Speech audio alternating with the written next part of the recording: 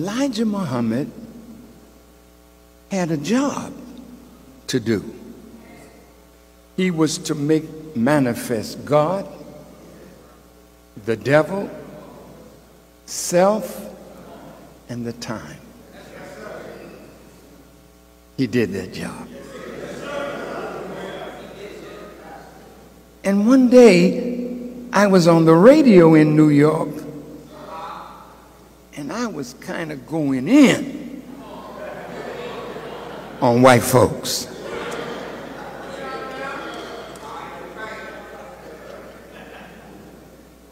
And sometimes, when you have knowledge and it condemns somebody that's been tearing you to pieces, you love it when you get a truth that you can fire back. I was with Brother Malcolm.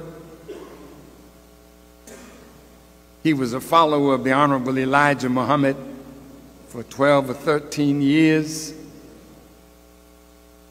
And I was with him at Harvard. I was with him at several colleges.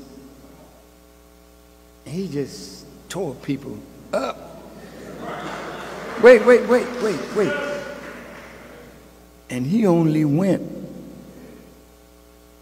to the 8th grade. There was something that the Honorable Elijah Muhammad taught him that he took into his heart.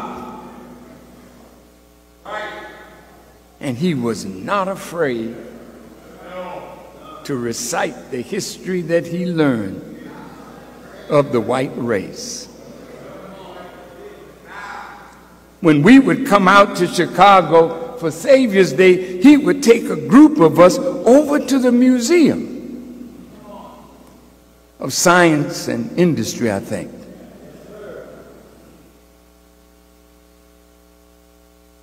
Sorry? Natural history. Over here, where they're going to build Brother Barack's library. Okay, whatever it is, it's a library. And in that library, there was a section that talked about white people in the hills and cave sides of Europe. And we would gather around Brother Malcolm, and he would point it out. The white man that you see terrorizing the world today,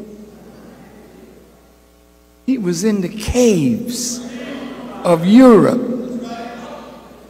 Didn't know how to cook his food. Didn't know how to bury his dead.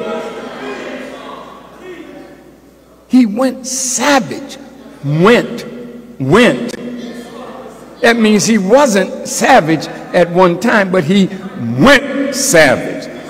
This is very important for you to know the history. To all of you that are listening around the world, you don't know the white man. And many white people don't know themselves. But the wise among them do know. What is it to know? Oh, wait a minute, Farrakhan. My father's white. Okay. Wait a minute, Farrakhan. My mother's white. Okay. It's all right. You're not.